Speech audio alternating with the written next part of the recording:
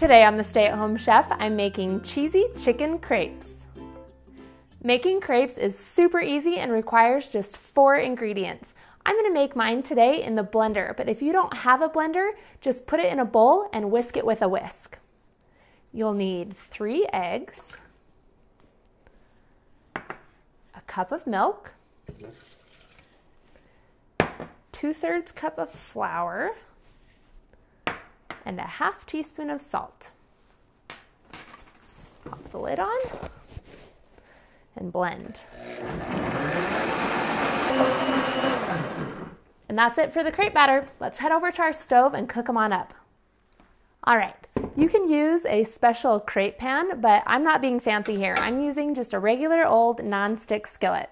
We're gonna get this heating over medium heat.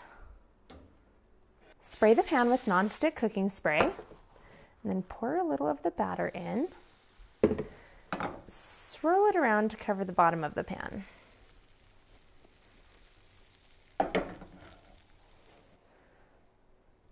Loosen the edges with a rubber spatula. And once the center no longer has a shine to it, it'll be ready to flip.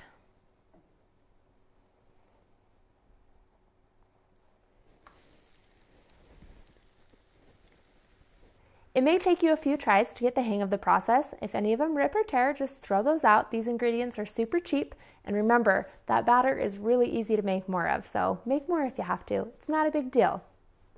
You should end up with a nice little stack of crepes. Next, we're gonna make our cheesy chicken filling. All right, I've got a cup of sour cream, 2 cups of shredded chicken. This is a good time to use like rotisserie chicken or something.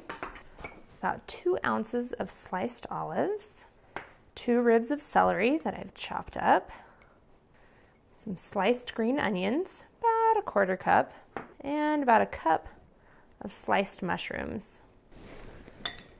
Mix this all together. Once you have that mostly mixed, I'm going to add in about 1/2 cup of shredded cheddar cheese.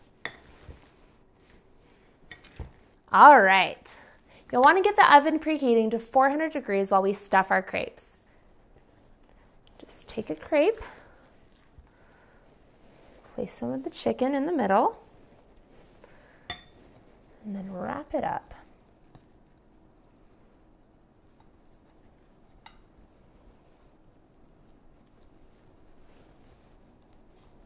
Tuck it under.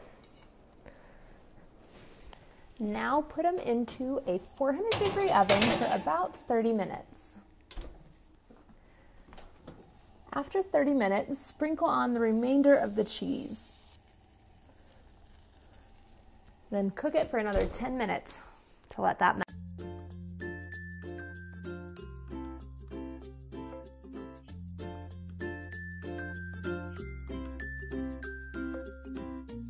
Cheesy chicken crepes. For the full written recipe, visit my website, www.thestayathomechef.com. Give this video a quick thumbs up to let me know you liked it, and subscribe to my channel for more awesome recipes. See you later.